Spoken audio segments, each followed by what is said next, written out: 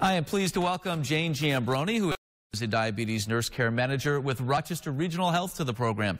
Jane, thank you for coming in. Thank you for inviting me.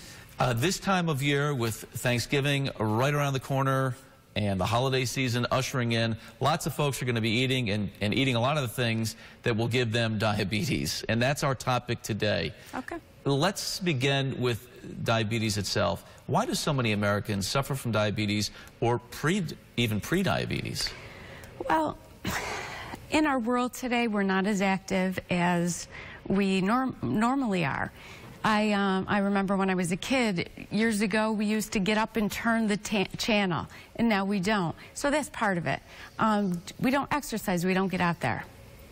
And obviously eating factors into that as well. It sure does. As I referenced off the top. Yep, eating is very important. I read this book by Michael Pollan, Food Rules. It says, don't drink your calories. And so that means don't drink anything with that soda that has calories in it, sugar in it. Drink water. It's the best choice. When we say someone is suffering from diabetes, what's happening to the body? If somebody has diabetes, they're at risk for heart disease. That's a #1 complication of diabetes. Also, somebody is at risk for a stroke, kidney disease, eye disease, lots of different things. So if we could get to the point where we prevent diabetes, which is possible, that is going to help. What steps can we take individually to try to prevent diabetes and make healthy lifestyle choices? I would say 3 things.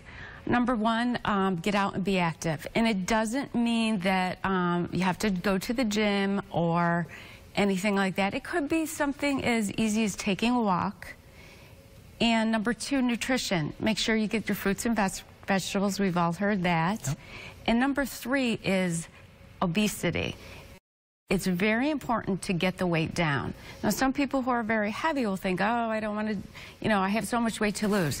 Studies have shown even if you lose 5 to 10% of your weight, say, for example, you're 200 pounds, you lose anywhere between 10 to 20 pounds, it's going to make a big difference. And this, losing weight, can help prevent diabetes type 2. You've got a program starting up in January. Yes, we do. That you've done before successfully. Tell us about this. Okay, it's called the Diabetes Prevention Program, and it's at Rochester Regional Health at Unity. And what it's basically, it focuses on lifestyle changes, how to eat healthy and exercise. We've had people with prediabetes, so somebody who has prediabetes, they need to qualify, can participate in this program, which starts in January, and no cost to them if they do qualify. Well, Jan, we certainly appreciate you coming in. Thank you. And your insight on diabetes and the steps we can take to try to prevent that disease. It's key.